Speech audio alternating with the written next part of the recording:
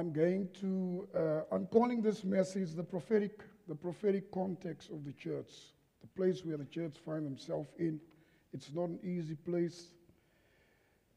Next year, I think it's October, we will complete a 500 year of the Reformation of Martin Luther. And you remember Martin Luther, he went to all the churches and he nailed at every door the 95 statements. This is a political statement actually, but what Martin Luther was actually saying to the church, I have discovered 95 mistakes in the doctrines of the church. And I am inviting the Pope that we can discuss these 95 mistakes that was in the church of his time. I can say prophetically to you today that these lists have grown over the years. And there are now more mistakes in the church. And for that reason, it is important, crucial, that God must now send a new wave of reformation into the earth to correct the mistakes that is in the church.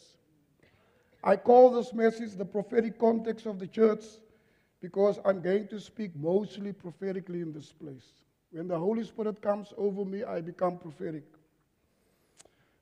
Now, just for Cape Town, the Lord is saying that He has given all the major cities in South Africa their time, but He has preserved Cape Town for such a time as this. Please take the prophetic word. And again, the Lord said this new move, and I want to correct this. When I was young, 15 years, 16 years in the house of the Lord, I had that understanding, and I was taught that way, that a revival will come to South Africa. It will come from Cape Town, and from here it will go all over the world. I need to correct this today in the light of the new movements of God. It will not be a revival. It will be a reformation that will sweep all over the earth. Please also take note of that. I'm just giving you prophetic statements here today. This new move, the Lord said He will start to build it in South Africa first. And He said, on all the coastal cities of South Africa, He will build the prophetic and the apostolic ministries in Cape Town, in KZN, Eastern Cape, and all the coastal borders of South Africa. And from here, it will move inland, and it will affect the whole nations of the earth. When I was in the States, specifically to Dr. Sam, they said to us that America may be, when it comes to the economy, may be first world, and South Africa third world. But when it comes to the building of church and the advancement of the body of Christ, South Africa is a first world church. Also take note of that. And so we have Americanized the church in such a way that the gospel don't look like the Bible anymore. It looks like America. And God wants to correct that. And God is raising up voices that your ears is not used to. And please take note that we must adjust our ears because new voices are rising in the earth. And to the lighthouse specifically, I say this, the time has come for the lighthouse. The set time to favor the lighthouse once again has come. The road will not be easy, but it will be possible. Because a great transition, a mass migration of all the hearts and the minds in this house must change to accommodate the new things and the new sayings of God in South Africa. Please take these prophetic words. And I'm going to remain in this message, and I'm going to remain in the prophetic flow this morning to explain to you the things that God wants to do and the things that needs to be corrected in South Africa. If you do a case study on the journey in the desert, you will see that God was up front. He himself was the leader of that journey, not Moses. He himself was up front by giving them a pillar by night and a cloud by day. No one will lead this reformation. God himself will lead this reformation. Amen. God will not allow any movement, any person to contaminate what God wants to do. And in that journey, the God gave them a pillar by night, a cloud by day, meaning that God wants to make sure that they will travel 24/7. Nothing must stop them. He even gave them a divine thermostat to make sure that even at night they will continue, they will travel. And this is the word and the spirit of the season. God wants to make sure that the mission of the evolution of the church will not stop, and nothing will stop the move of God in South Africa and in the rest of the world. So God has activated something new in the spirit. And now I visited a lot of,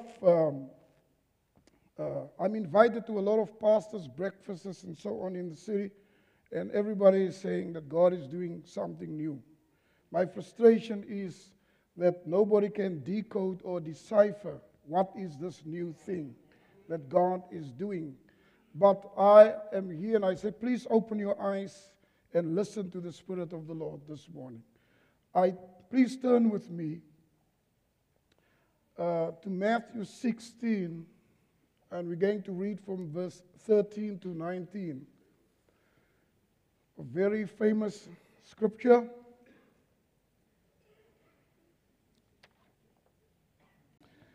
When Jesus came into the region of Caesarea Philippi, he was questioning his disciples, saying, "Who do men pronounce me, the Son of God, to be?" So they said, "Some say you are John the Baptist, but others say Elijah, and yet others say Jeremiah or one of the prophets." He said to them, "But who do you pronounce me to be?" And Simon Peter, who is an apostolic figure, answered and said, "You are the Christ, the Son of the living God." When there's a prophetic, when there's an apostolic grace in the earth, the first responsibility of that grace is to reveal Christ to the church. And Peter has a correct understanding of the person standing in front of him, and he said that you are the Christ, the Son of the living God. Because the idea of apostles is to go into the mind of Christ and bring out the blueprints from the heavens and make it known to the church. So as prophets are dealing with the heart of God, apostles are dealing with the mind of Christ and bring the mind of Christ to the church. Jesus, verse 17, Jesus answered and said to him, "Blessed are you, Simon Bar-Jonah, because flesh and blood did not reveal this to you, but my Father who is in heaven." Once again, you will see it is only the Father that can reveal the Son. "And I also say to you that you are Peter, and upon this rock, this revelation or this confession, I shall build my church, and the gates of Hades shall not prevail against it. And I will give you the keys of the kingdom of heaven, and whatever you bind on earth will have been bound in heaven, and whatever you loose on earth will have been loosed in heaven." It's a powerful conversation between Jesus and his disciples. Before I go into that, because of the sake of time, I would like to give you a list of things that lacks in the body of Christ. And over the years that will come, we will discuss and God will give more revelation on these things. For those who are making notes, I'm going to give you a list in explaining the prophetic context of the church, giving you a list of things that needs to change in the body of Christ. Number one, that the present day Christianity is insufficient. I say this again. Present day Christianity is totally insufficient. We cannot deal with the challenges that is on the horizon. The church is not built for the challenges, because once again, as we enter into a new season, gone are the days that we will keep ourselves busy with ground forces of Satan, because when apostles comes into the earth, apostles don't deal with the ground forces of the enemy. Apostles deal with the parliament of Satan and bring down the legislative body of the enemy, meaning that we are going to deal with the philosophies and the ideologies of the world system and bring it down and under the feet of Jesus Christ. Therefore, it is crucial that we allow the apostles to come back into the body of Christ, because only the apostles can deal with the parliament of Satan, the legislative body of Satan, and destroy that. So present-day Christianity is totally insufficient. Number two, the lack of correct and powerful expression of the kingdom. I'll go into that later on. There is insufficient and inadequate leadership right now in the body of Christ. The structures and the functions of churches must be redefined from a kingdom perspective. There's lack of oneness in the body of Christ. We don't believe in unity. We don't believe in union. We only believe in oneness. There's a lack of true fathers in the body of Christ. A lack of true fathers in the body of Christ. And we now know that the wineskin of the season, the structure of the season has changed. If you can't see Pastor Peter as your spiritual father, it's going to be a confrontation in the spirit that will never end. There's a switch. You can't see yourself as a member of the lighthouse anymore.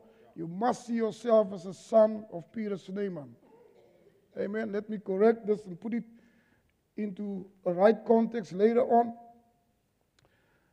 There's also a lack of organic growth in the church, meaning that there's too much institutionalized systems in the church that kills the very life of Christ that is in us. And we have to deal with this. There's too much traditions in the church. Traditions has become law in our churches. Do not touch, do not taste, do not handle. There's a lack of accurate doctrine in the body of Christ. If you study the church, if you study Scripture, there is no room in the Bible for any doctrine but apostolic doctrine. According to Acts 2 verse 42, and they devoted themselves to apostolic doctrine, the breaking of bread, fellowship, and prayer. That's the culture of the church. So that we will immerse ourselves in these four statements or principles and bringing to us apostolic doctrine to the church. In theological circles, they will call all the letters of Paul and all these writers the pastoral letters. But these letters were not written by pastors, they were written by apostles. So it is apostolic letters, not pastoral letters. We need to correct that in our theology. You see, it is like this. If you go to a doctor and the doctor gives you a prescription, I don't care how many degrees a lawyer had, but you can't go to a lawyer with that description. You need to find someone in medicine, because ek kan nie die handskrif van 'n dokter uitmaak nie. So you have to go to someone in the field of medicine to interpret what the doctor was writing on the prescription. Now I'm asking you, is it correct? If apostles are the authors of the New Testament, why do we go to pastors to interpret apostolic letters? And so we have to change, I'm telling you, a total change of the structures of the church needs to take place. And allow apostles, once again, that spirit to interpret the Bible for us.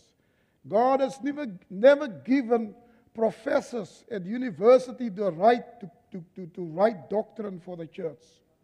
Only apostles has the right to write doctrine for the church. It is apostolic doctrine. So our teachings will once again, it will go. I can't explain to you the massive changes that it's on its way to the body of Christ. But we will change from apostolic wineskin in the church to prophetic and apostolic wineskins. And that in itself is a major, major discussion in the body of Christ. We have to redefine repentance in the body of Christ. What it means, because John the Baptist, he came on the scene and he said, repent, for the kingdom of God is at hand. And by making that statement, we know there was a 400 years of silence between the New Testament and the Old Testament. John, the first voice, whenever God wants to do something new, he always uses a prophetic voice to break the silence over creation and over the church. And right now, God is bringing in prophetic voices to break a silence that is hanging over the church right now. And prophets will always come and say, repent. Repent, it's nothing to do with smoke and adultery. That's only the symptoms of sin. When God say repent, it means a mass move from an old order to a new order. Because when John was saying repent, he was not speaking to sinners. He was speaking to the church of Moses. The children of the Lord coming from that dispensation, that economy, and a shift needs to take place into the new. And he said, we call this a repentance. So there are things now that the body of Christ needs to repent. To come into a new season, we need repentance. Renounce the old things. Moving on into new things. I'm just giving you a list. I'm not in my word, I'm just giving you a list. The need for total reformation. Because if even the reformation of 500 years is not enough to give us a correct view of who Christ is. So even after 500 years, that was an incomplete reformation of Martin Luther. Therefore, God once again is visiting the earth. There will be a new definition of the apostolic ministry. And the church must familiarize themselves with genuine apostolic operations in the earth. And then there's an absence of governmental mindset in the body of Christ. An absence of governmental mindset in the earth. I'm going to be governmental and I'm going to be very confrontational this morning. Very confrontational with you. And then the purpose of the church must be redefined. Because the church is no more the church of Jesus Christ. And he himself, the owner of the church, he now stands at the door and knock and ask for religious people permission to come into his own church. And God wants to change that. And God will not set up, he will not associate himself with the foolishness that goes on in the body of Christ. And he wants his church back. And for that reason, he's now bringing out of his bosom the apostles to usher in a new dimension of Christ so that he can be God again in his church. Now, as we are going into redefining the church, what is the things that needs to be restored to the church today? And I can tell you now, I am just like a front runner this morning. I'm just like a front runner. I believe as Pastor Snyman is positioning himself to transition this house, more voices will come.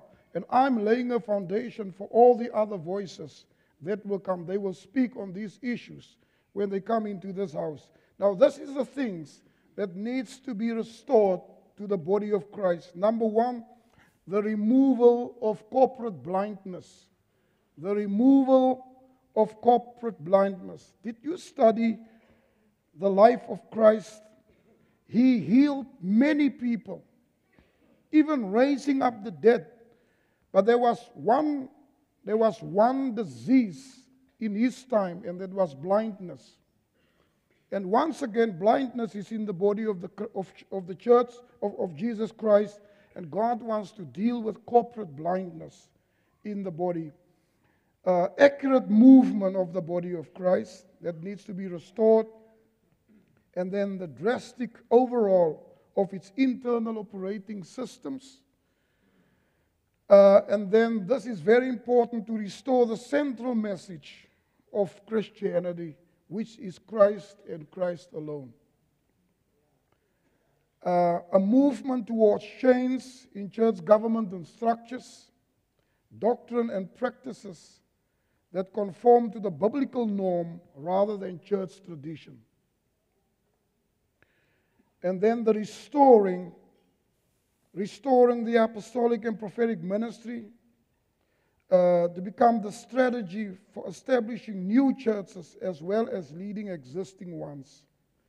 And the last one here is the release of an entirely new dimension of ministry and the break with the traditions of old. You know, when John said repent, can you imagine, to make it more clear to you, when John said repent for the kingdom of God is at hand, thousands of years of a certain kind of religious practice, just with that statement, he actually brought it to an end. And I mean, if this is your paradigm, if this is your mindset, that I stand up in the morning, I take my offering, my lamb or my whatever, my ox, my goat, take it to the priest. He will slaughter it, stand in the gap for me, for my forgiveness, and so on. And doing all the rituals, going through all the 7 feasts of Israel, year after year, thousands of years, practicing all these things. And suddenly, here comes a voice out of the wilderness saying these practices become irrelevant. It will not be practiced anymore. I'm saying this in 2016, 21st century church. What if God is now coming into our realm, saying now to the body of Christ, what you have practiced up till this day has now become irrelevant. All our programs has become redundant. God has no pleasure in it anymore, because it distorts the view of Christ. All our programs is so loaded that people can't see Christ anymore. They only see programs. They only see traditions. They only see activities. Christ is like banished out of his church. And he said, I want my church back. This is our understanding in the apostolic season of repentance.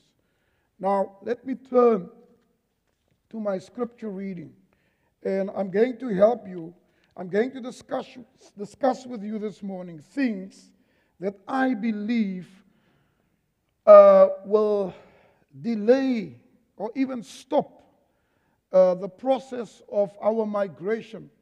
The transition of the church can be stopped by certain behavior patterns, certain attitudes, and certain practices in the body of Christ. And we will never reach that destination called Christ. If you ask me what is our destination is God himself. So I'm going to start, for those who are making notes. Time is running fast. Listen to this, church, and take this into consideration. Right now, and God wants to deal with this issue here, that there is a heavy focus on the conduct of a successful service.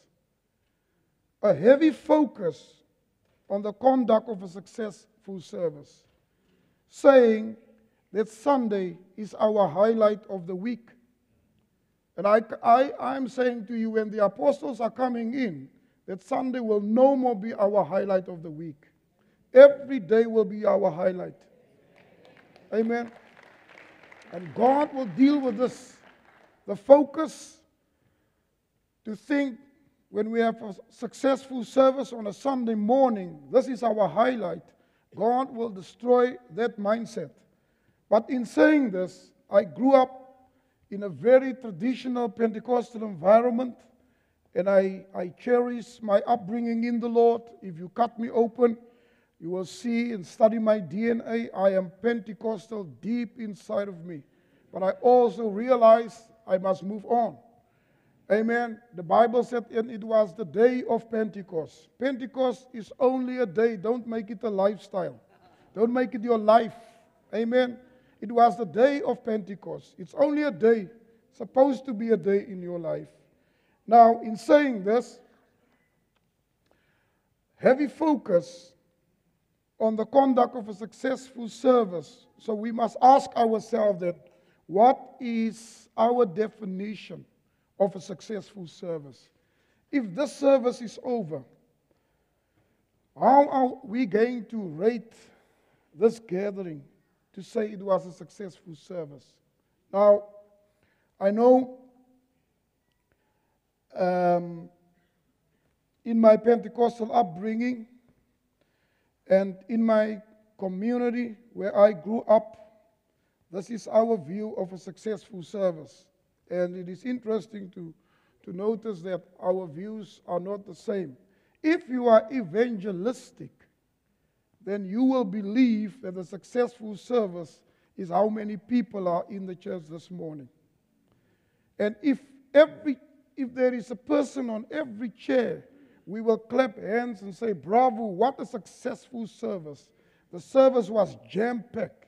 I'm telling you, this mindset is a false mindset in a new season, and that mindset will delay the movement of the church. Also, the size of the offering. There are churches that are motivated by offerings. And if the people who is dealing with the finances come in the office and say, Pastor, this is the offering this morning. Well, if he smiles, then they're happy. If he don't smile, then they know it was not a successful service. Because this is the mindset.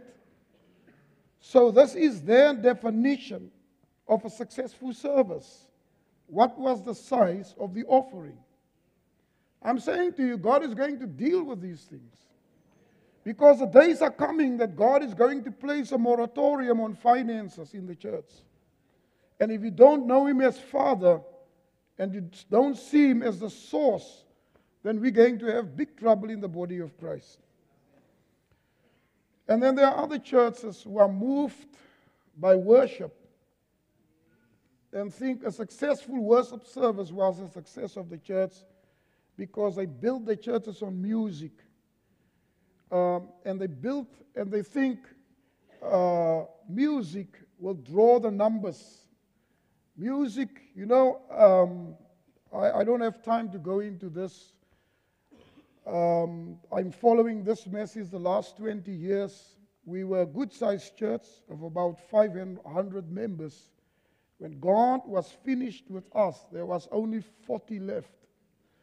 It was not a demotion, it was a promotion. Because then I gave God an opportunity, and He gave me a fresh opportunity to build His church and not my church. Amen? Because I'm very good in building churches. But then God said, yes, it's your church, it's not my church. And if you today give back that 40 people back to me, then I will show you what I will do. And we're not a big church. We are 400 plus people right now. And I believe everyone that is now in our ministry is a gift from God. Now, I'm saying this because we built around music. our choir alone was about 100 voices, and the worship team was about 24 members, and that was music, music, music. And then God starts to speak.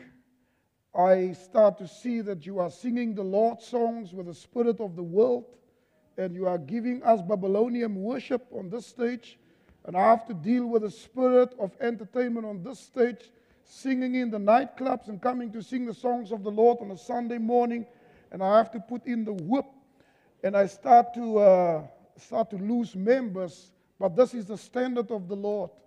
And so losing these people, I find myself for 7 years without a worship team. But that 7 years was our best worship in the church. Because no instruments coming from the Spirit. Like Pastor Peter said, no words on the screen. You are forced now to come. Something must come out of your spirit. And for 7 years, no music instrument, just pure worship coming out of the spirits of the people.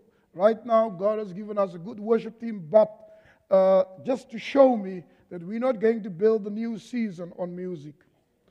And this is not our barometer, it's not worship. And then there are churches. They have built the churches, especially around the gifts, and especially around these two gifts, the gifts of healing and the gifts of prophecy. People will sit here, and they will start to realize God has given them a gift, and they break away from the church and start a ministry on a gift. You have no right to start a ministry on a gift. Let me tell you this. Only the fivefold ministry has the right to establish churches. And these churches are not established on gifts. I cannot bring in a prophetic gift and start a ministry with it. I cannot bring in a healing gift and start a ministry with it.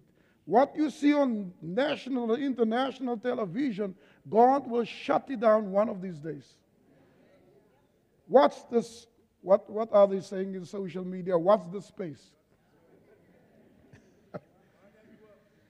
God at work. And so this is our understanding sometimes of what is a successful service. If this is our view, it's a false view, it's false expectation. And God will deal with us when it comes to these issues. Now, I'm going back to my scripture reading now, because this is actually what Jesus was saying. Oh, he was asking the question, who do men pronounce me, the Son of God, to be? So they say, some say John the Baptist, but others say Elijah, and yet others say Jeremiah or one of the prophets. He said to them, but who do you pronounce me to be? And Simon Peter answered and said, you are the Christ, the Son of the living God. Now, listen to this. He said, you are the Christ, the Son of the living God. If you study this correct, you will see the revelation of church is preceded by a correct definition of Christ. You can't have church first and then Christ. Christ first and then church. If you have the other way around, you're going to build something that God never asked you to build. So a correct definition of who Jesus is, and he said, you are the Christ, the Son of the living God. Now, he wants to make sure, and then Jesus make a statement. He said, Peter, upon this confession, on this revelation, I'm going to build my church, and the gates of hell will not prevail against it. Now, when he made that statement, Jesus was still part of the Old Testament church. So their meeting place, the church, was a foreign concept. There was no such thing as a church. There was only a synagogue. So Jesus was a member of the synagogue. And he himself opened up the scroll in the synagogue and started to read the scroll. He was part of something, but while he was part of something, his eyes was on something else. And he said, I'm going to build not a synagogue, I'm going to build a church. A major shifting. Now, God is Now, and then he said to Peter, on this revelation, I will build my church on that correct understanding of who I am. Now, Peter, I'm giving you the right and I'm giving you the keys and to open up the kingdom and build me a church, not a synagogue. If the church of Jesus Christ don't have a correct view of who Christ is, we then can build anything and corrupt the church of Jesus Christ. We need first a correct understanding of who He is. Then we can build the church of Jesus Christ, and not the other way around. Therefore, you cannot build a church on a gift. We build church on apostolic doctrine, because the doctrines, it's not a set just of teachings. It is not academical. But when we talk about doctrine, doctrine is Christ Himself. And so we build on the doctrines of Jesus Christ because He Himself is the doctrine. Because He said He Himself is the Word. And so we need a correct understanding of who Christ is. And listen, this sounds so easy. But there was this little boy. He, when we were young, the neighbors, they had a big fruit tree, and he looked at it. He was so tempted by the fruits. But his father said to him, boy, please don't jump over the fence. Our neighbors is going to kill us. And by the way, there's a big dog on the other side. That dog will rip you apart. And so the boy looked at the fruits, and he said, today I'm going to take that chance. So he jumped over the wall, grabbed the fruit, back to their side, no dog. Next day, he said, okay, I'm going to try it again. Jump over the fence, take more fruit, jump back again, no dog. One day he realized there's no dog. The neighbors don't have a dog. Now he was moved by fear because of the speakings of his father. But there was no dog. And then he started, now, when you say there was no dog, but in his mind there was a dog. Because his father said so. Now that dog, we call it then in his mind a myth.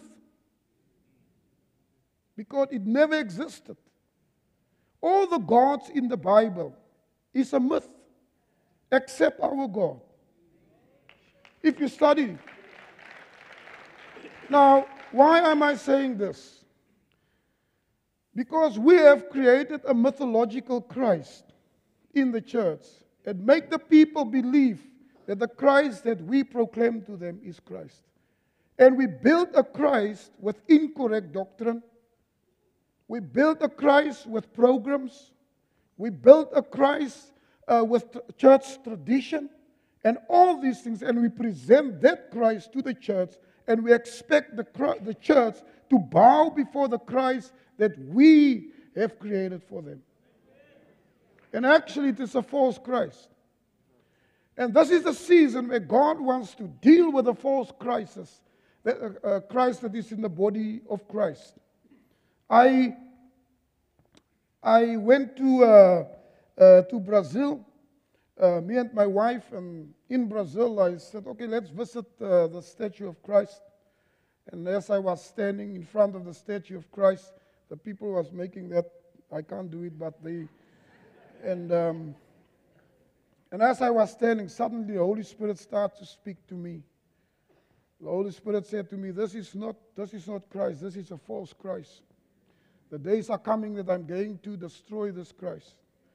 And let me tell you something, and you can make a mark of this. The day when you see on the news something badly has happened with that statue, then you must know that the Christ in Brazil, God has destroyed the false Christ that is in that nation. And the Lord said, I'm going to send my apostles and prophets to deal with the false Christ. It is only when you go to the beach and the shopping centers that you can see the outward manifestation of that false Christ. Now, there's many false Christs in the church, even in South Africa. How we present Christ to the church, and the church don't have a crystal clear view of who this Christ is. And when I use the word Christ, I'm not referring to Jesus, because Jesus and Christ is not the same thing. Beg your pardon. When we say Jesus, we are referring to a man. When we use the word Jesus Christ, we are referring to his ascended position. When we use the word Christ, we are referring to his eternal position. So this is three different things. So he said, you are the Christ, not Jesus or Jesus Christ. He said, you are the Christ, meaning that you are the eternal one. You are the one who created time but live outside of it. You created Genesis, but you're not part of Genesis. You don't understand this. You existed before time. Before there was a Monday and a Sunday, Jesus has no understanding of what is Monday and Tuesday, because he is the dateless, the timeless, the eternal one. He is the one, according to the Bible, he is priest or high priest according to the order of Melchizedek. And the Bible said that Melchizedek, he has no mother and he has no father. So Jesus comes from an economy where there's no concept of mother, no concept of father. He is fatherless, he is motherless, he is dateless, he is just the eternal one. Before everything existed, this Christ existed. I'll put it to you this way. Our Genesis is not Adam. We must not go into replacement theology. Your Genesis is Christ. Because you were found in Christ before you were found in Adam. Amen. Not in Christ, not in Adam, but you came out of Christ. So you don't came out of Adam. You were found in Christ before you were lost in Adam. Understand it this way. And so our Genesis cannot be Adam. So I will not trace my roots from Adam. I trace my roots from the eternal place. When I was in the bosom, in the spirit of Christ, long before there was a South Africa. Amen. This is your place. And when Peter said, you are the Christ, he said, this is what I see. You are. You are the eternal one. We were not lost in you. We were found in you. I am lost in Adam, but not in you. So you are my Genesis. And they said, on that revelation, I can now build my church, Peter, and I give you the keys. Pastor Peter, I'm going to invite myself back to the lighthouse, because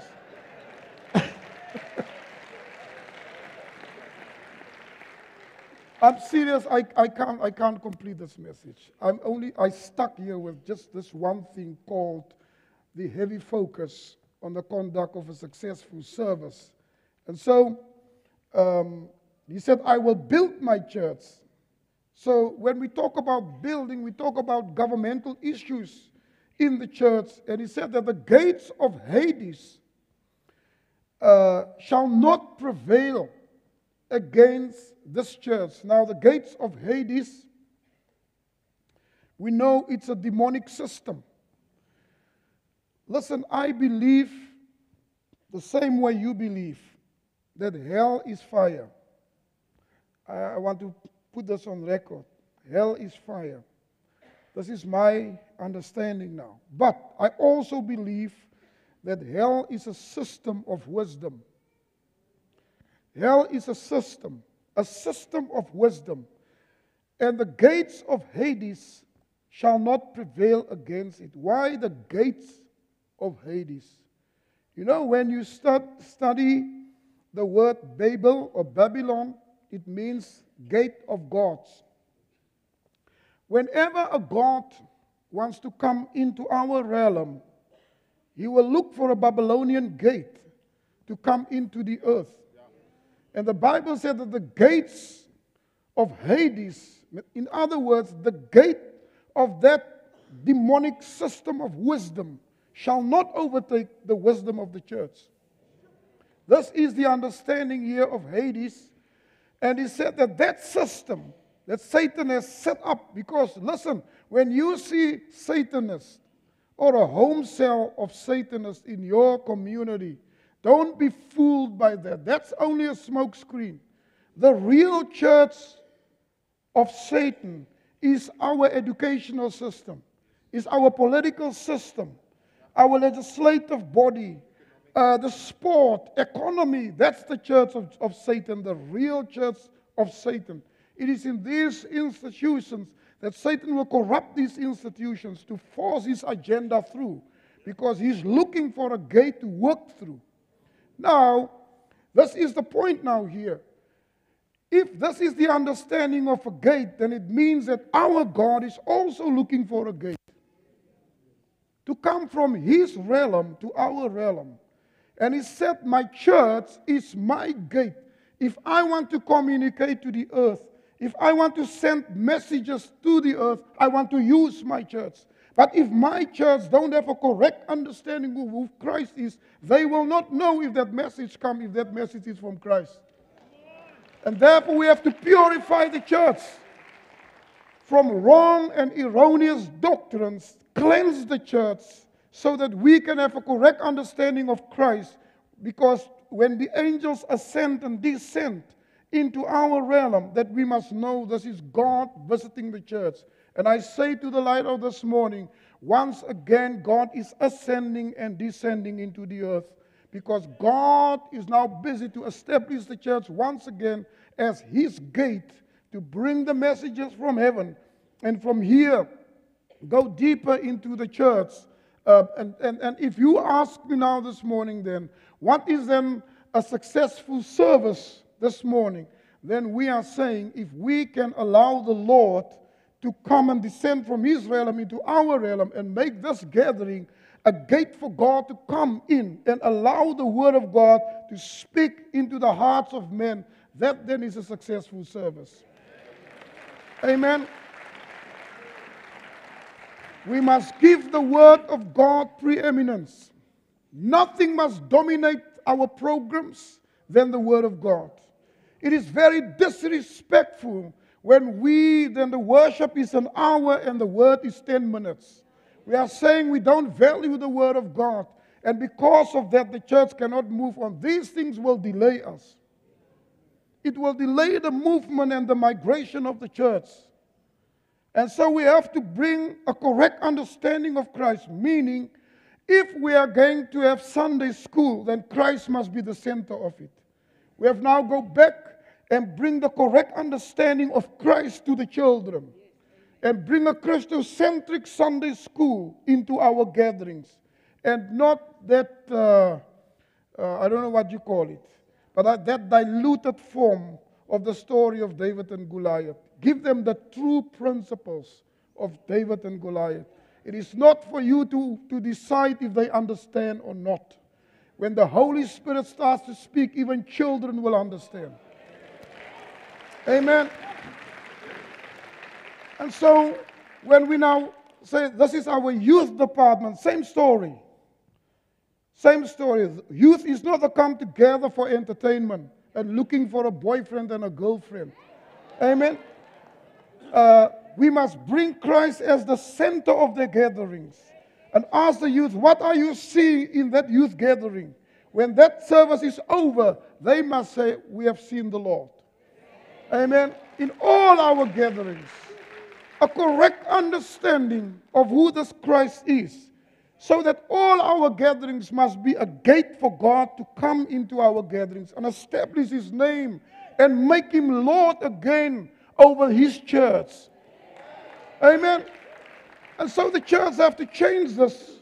He said, and I say, and I also say to you that you are Peter, and upon this rock I shall build my church, and the gates of Hades. The gates of Hades means the philosophical systems, the ideological systems, the principles of a Babylonian system will not take over the church. Because when apostles come, one of the characteristics of apostles, they come with great wisdom in the midst of crisis and complexity, the apostles come and bring a wisdom that is greater than the wisdom of the satanic system. Right now, church, if you open your eyes, and prophets come to expose the Babylonian system in the church, how we run church on secular principles, on business principles. Church, and we think we are clever, but this is systems out of darkness, taken over the church of Jesus Christ, bringing in management principles from the world, and we call it order, and we call it organization. Christ is not interested in this, and we flood the church with New Age principles, and we don't even know it. And so God is coming in, and by doing that, we are actually building a throne for Satan in the house of God, and we don't even know it. So God is about to deal with these false systems, false expectations, and false dimensions of the Christ that is in our heavenly place. This one I'm going to do fast, 4 minutes. The second thing that will delay the body of Christ, a strong expectation of traditionally defined proper pastoral behavior patterns. Let me repeat this again. Strong expectation of traditionally defined proper pastoral behavior patterns. What does that mean for the body of Christ? Pastor, please come and bless me. Pastor, please pray for me. Pastor, will you please dedicate my children? Pastor, will you please come and perform my whatever and whatever and whatever? And if, Pastor, if you don't visit me in the hospital, I'm not coming to church anymore. Yeah, that's pastoral behavior patterns. I'm not coming to church because I was waiting and waiting for elder so and so, and elder so is not, and I'm not coming to church until elder so and so come to the church, or even pastor.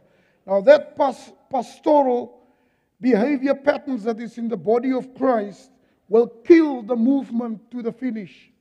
And we will not arrive at our desired destination because of these pastoral behavior patterns that is right now in the body of Christ. And God is about to deal with the body, with all these things. Listen, don't get me wrong, I'm just using house visitation as an example. But let me explain it to you this way. I as a pastor, I believe in house visitations. I strongly believe in that. Whenever I visit people, I can see it lifts their spirit. They love the presence to be in their houses and so on. Listen, but if you are 20 years with the Lord, 20 years with the Lord, and that is still your expectation, something is seriously wrong with you. I'm telling you now. And you sit and wait for pastor to visit. That's a false expectation. And I'm telling you, you are going to delay the ministry because of that false expectation and because of your lack of maturity. Now, shepherding in this season, I said in my opening words, I'm going to give you a prophetic context of the church. In this new season, shepherding have shifted because the apostolic don't deal so much with immaturity. Because the idea of the apostles is bring us to a perfect place in Christ. Amen. And I mean shepherding now. We must now, where we are, we must now allow the Word of God to shepherd us. And not waiting for a physical person anymore to shepherd us. Because the Word wants to shepherd us. It looks like this. When you listen on a Sunday morning to the speaker here, you must have the spiritual ability to carry every word over that doorpost and take that word into your Monday and into your Tuesday. No, and when challenges come, you don't pick up the phone and ask for a shepherd.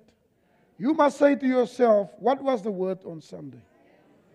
And you take that word and say, yes, this is what pastor said, I'm going to take that word. You know what you do? You allow the word to shepherd you.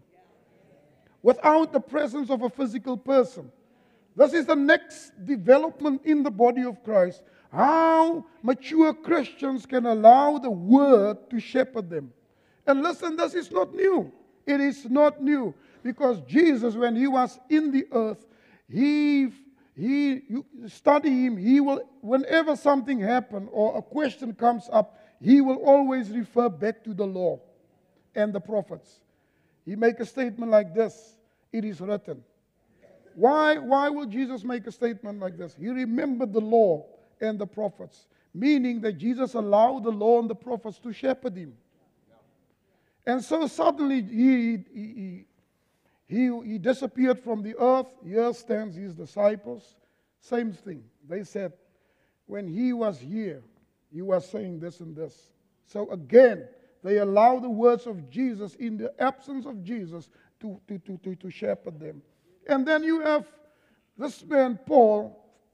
He died thousands of years. But you, without knowing it, you still allow the words of Paul to shepherd you. You are saying, Apostle Paul was saying this and this. Apostle Paul had so and so gesê. By making that statement, you are actually saying you still allow the words of Paul to shepherd us. So this church, 2016, we must grow up. Otherwise, we're going to delay God, because God's infancy is something that will be confronted in the new season. Infancy. You can't be 20 years with the Lord and still in the crying room. You complain just like a new convert. We can't have that anymore. That's foolishness. In the 20 years with the Lord, you complain just like a new convert. Huh? And God is about to deal with these things in His church. He will not allow 20-year believers to be in the crying room in the church anymore. Because you are going to delay the body of Christ. You're going to delay the body of Christ. We must move on to maturity. We must move on. And when I say, just going to give you quickly scriptures, or maybe read it for you to see how the apostles look at infancy. Colossians 1 verse 28, we proclaim Him, admonishing and teaching everyone with all wisdom, so that we may present everyone perfect or mature in Christ. Ephesians 4 verse 14, that we may be no longer be infants, being tossed as by waves and being carried about by every wind of doctrine, by the trickery of men, by craftiness in regard to the deceitful scheming. And then 1 Corinthians 3, verse 1 to 4, and I, brothers, was not able to speak to you as to spiritual, but as to carnal, as to babes in Christ. I gave you milk to drink and not solid food, for you were not yet able to receive it. Indeed, neither are you now yet able, for you are still carnal. For where there are envy, strife, divisions among you, are you not carnal and walking according to human principles? For when one says, I am of Paul, and the other, I am of Apollos, are you not carnal? Now, quick, the characteristics of infancy is this: the inability to coexist with others. The inability to coexist with others. Number 2, living by individualistic principles of this world as opposed to communal principles of the kingdom. Number 3, high levels of giftedness coupled with underdeveloped character. And that was the Corinthians' problems. I don't have time to go into this. We are gifted, but we don't have character. Miles Monroe, late Mr. Miles Monroe, he said that the charismatic season is only converted from the head to the waist, from the waist downwards, they're not converted. Number 4, the inability to have a well-developed kingdom expression.